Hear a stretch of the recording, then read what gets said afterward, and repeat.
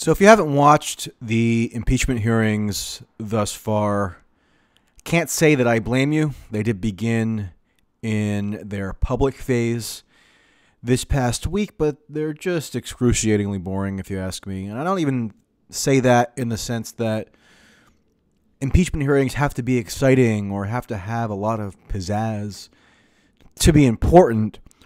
But if you want to pry your eyeballs out while consuming the information that's being presented to you in the form of a case allegedly as to why the president should be impeached, that might be a little bit of a problem, although that's a little bit of a superficial angle on the entire matter. But I did watch at least the first hearing in full, and there was a moment in the opening statements of the very first witness that the Democrats chose to put forward that, of course, got almost zero attention, but to me was extremely significant in that it sort of set the tone for what I feel the function ideologically of these hearings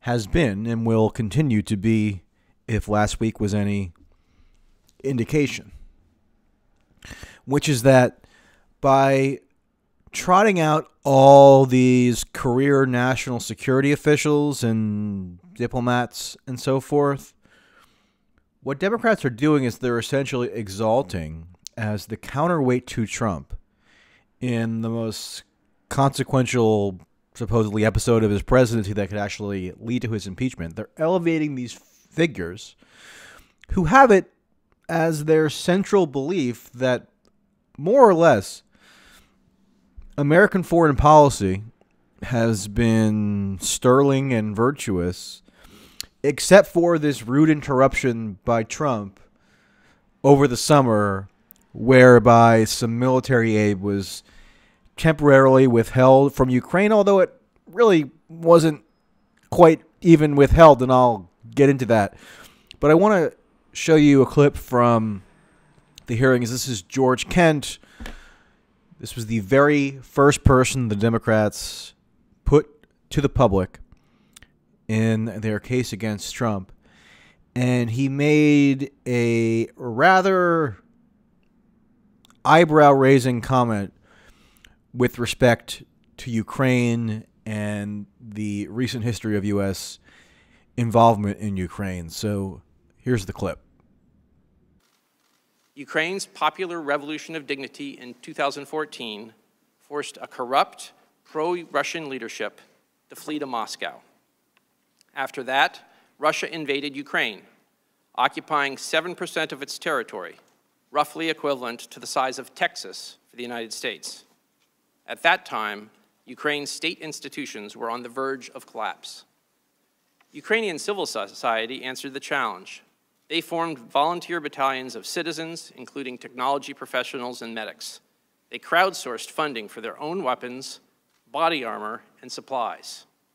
They were the 21st century Ukrainian equivalent of our own Minutemen of 1776, buying time for a regular army to reconstitute. Do you see what he did there?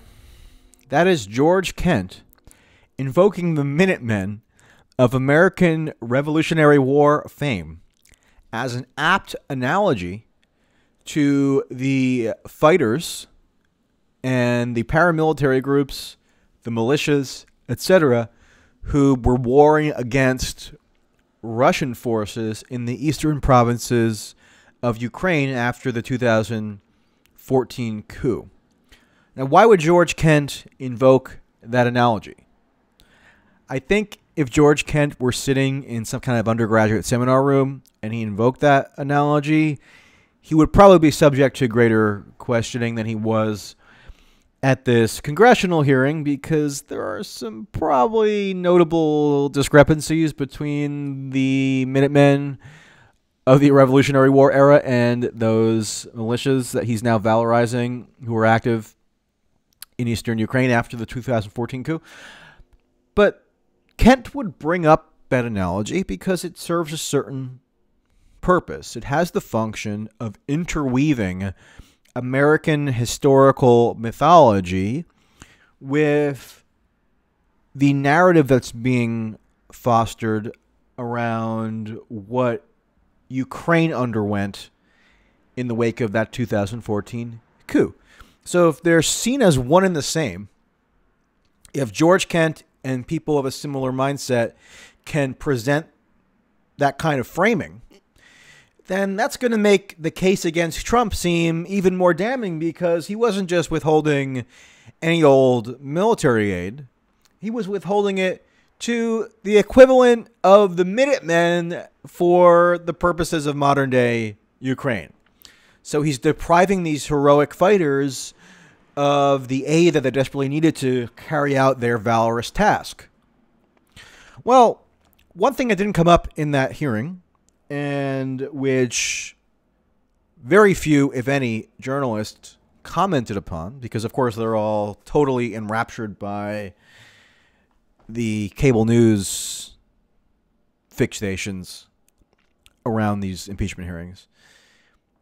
One thing that didn't come up is that those militia fighters, which Kent was exalting as these paragons of heroism, many of them were just straight up neo-Nazis and fascists. And I know the terms neo-Nazi and fascist get thrown around today with such caprice that they almost lose meaning in terms of the terminology. Like, I totally understand why if you hear somebody being described as a fascist or as a neo-Nazi, you probably are inclined to roll your eyes and at least demand a little more evidence, because those words get flung with reckless abandon in the U.S.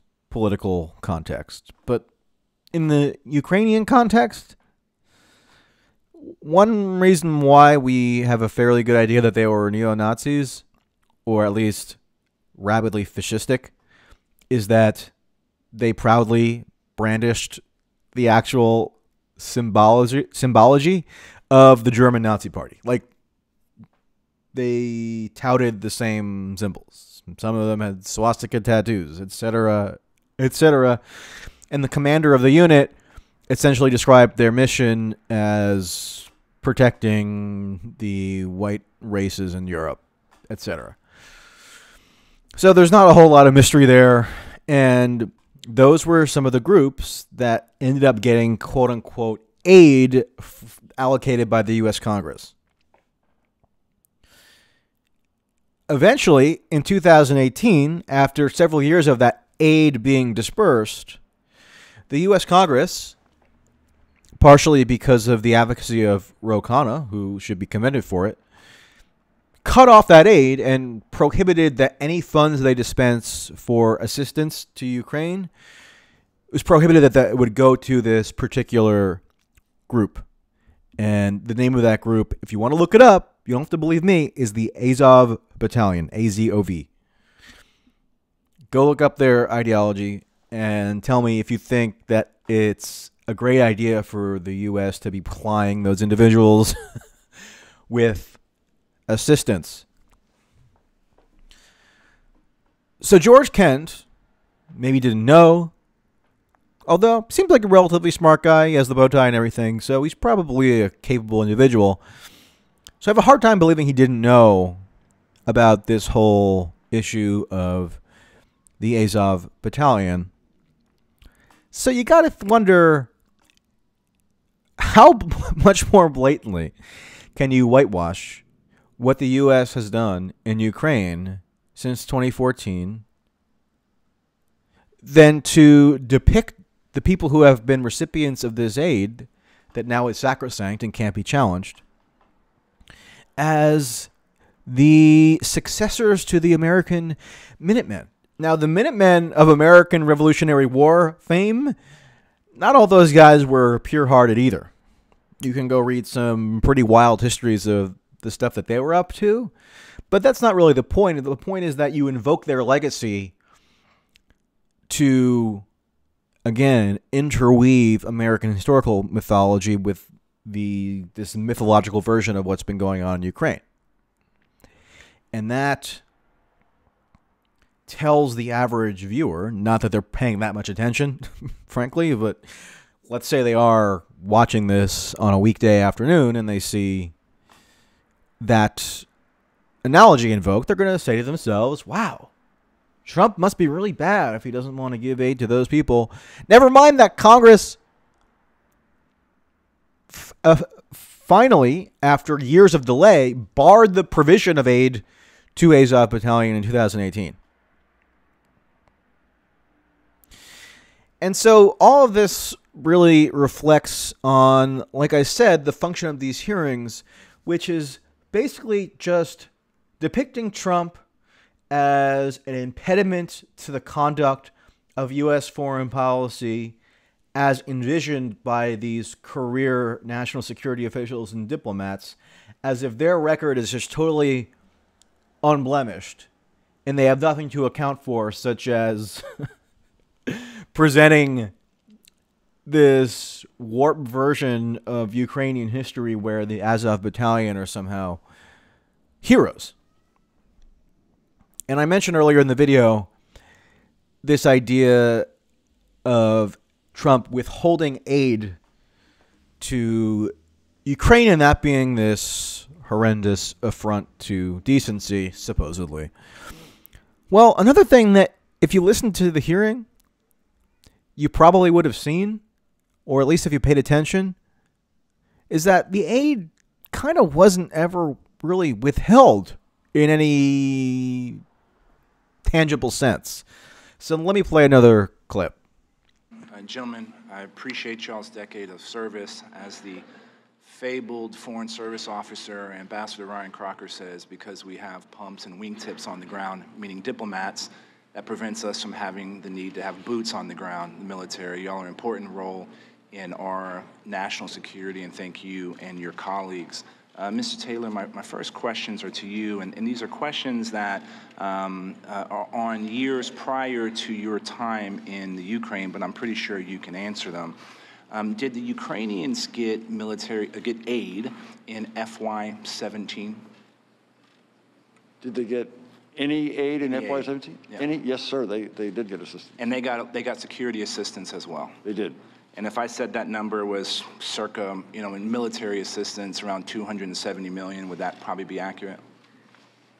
Mr. Close. King, about right? Yeah. Did they get aid in FY18, Yes, sir. including security assistance? Including security assistance. We've already talked about the javelins, the anti-tank missiles that they were not able to purchase in previous administrations. Have they gotten security assistance in FY19? Yes, sir. Prior to the 400,000 million or so that we're discussing or been discussing a lot here today? They got some previous year, some probably FY18 assistance, but George, you may know. It takes a while once money is obligated to actually reach the country. There were 2 island-class ships that just arrived in the port of Odessa, Sure. And that was with prior year money. So there's about a lag of a year. My point. Okay, so understand what that exchange was about. That's Will Hurd, the Republican congressman from Texas, somebody who's relatively outspoken in his criticism of Trump, at least compared to almost every other elected Republican official in the federal government. That's him extracting verification from both impeachment witnesses, George Kent and his co-witness Taylor, that the military aid that was provisioned to Ukraine has never been interrupted since it was authorized. Or in other words, the military aid that Congress allocated and Trump approved has flowed without obstacle to Ukraine up until the present day, which George Kent underscores by letting everybody know that 2 ships just arrived in the port of Odessa thanks to the American taxpayer. So, what are we fighting about here? If aid to Ukraine was never jeopardized, notwithstanding the several weeks in the summer of this year when Trump and Rudy Giuliani were on their little escapade about investigating the 2016 election and Ukraine's supposed interference therein and the Bidens, all that is sort of a sideshow because guess what? The aid was never in jeopardy. The aid is still going because when you allocate money to something, especially a military aid initiative, as Kent specified, there is a lag time of a year. So the aid was never thwarted. And you'd think that somebody in the opposition party or somebody in the media or somebody somewhere, even a guy on the street I would take, would call attention to the fact that Trump promised over the course of his 2016 presidential campaign to forge better ties with Russia. We don't need to hate one another. We want to come up with some modern version of détente. We can cooperate on various things. And yet, he kind of has thrown that all out the window and taken an exceedingly confrontational posture toward Russia, despite the media portrayal, which constantly and tediously depicts him as somehow compromised by Russia. On the contrary, he's flooding Russia's direct sphere of influence, eastern Ukraine, in which they are engaged in a hot war of sorts. He's flooding that terrain with lethal weaponry, which Barack Obama, to his credit, refused to do over the course of his entire tenure. But that just gets totally forgotten because everybody is too transfixed on this kind of binary, hyper-partisan, turbocharged impeachment framework of how to understand these issues. And the result is that U.S. foreign policy is being distorted in a way that prevents the public from understanding what has actually gone on. And it filters everything through this very dubious partisan framework. And I don't know, if you followed any of the coverage, tell me, did you hear anybody remark upon this? I didn't. Did you hear anybody remark upon Kent's claim about the Minutemen and outright fascists being recipients of generous aid in the past? I didn't. So what does that tell you about what all this is achieving? It's not achieving anything particularly good. And sadly, that shall continue in all likelihood. So I'll keep on the lookout for any new depressing developments, keep you updated. And I wrote about this for Real Clear Politics. The column came out yesterday, so I'll link to that, and you should read that for more details. With that, talk to you later.